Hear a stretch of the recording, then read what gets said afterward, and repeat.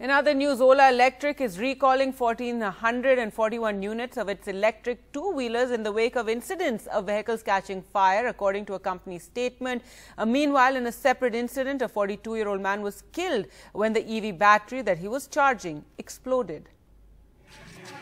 Sivkumar had bought a brand new electric scooter Boom Corbett 14 on Friday and put the detachable battery on charge overnight.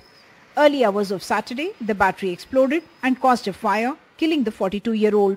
His wife is critical and two daughters are being treated at a hospital in Vijayawada, Andhra Pradesh. This comes just 4 days after a detachable electric scooter battery put on charge exploded in Telangana's Nizamabad, causing the death of an 80-year-old man and injuring 3 others. Today, Ola Electric, whose EV caught fire in Pune on March 26, announced that it would recall 1,441 vehicles and as a preemptive measure, conduct diagnostic and health checks of scooters in that batch. Ola said its battery complies with Indian and European standards. Already, Okinawa Autotech has recalled over 3,000 vehicles and Pure EV has recalled 2,000 vehicles.